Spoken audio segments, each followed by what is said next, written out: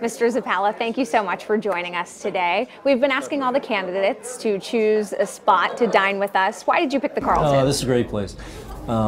First of all, Kevin's a character, the owner of the place, and the food is tremendous. So you know, it's right next door to the courthouse, which was where I live. Should you be elected, what is priority number one for you in office? Well, confidence in that office. I mean, the Attorney General's under indictment.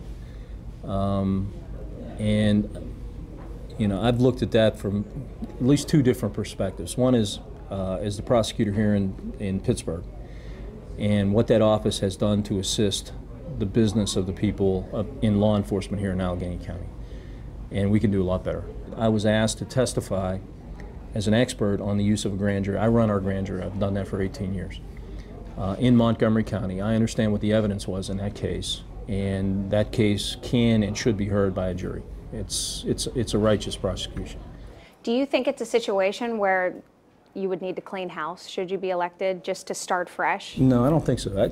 I think it's a professional office. There's some really talented people there. I think you know, a number of people are not being utilized properly. We would make some changes in that regard. There will be no more information coming out of the grand juries. We would change the structure of that. I would change some of the leadership of that. I don't need to tell you about the problem that we have with heroin in our community and the way it's wrecking families and lives.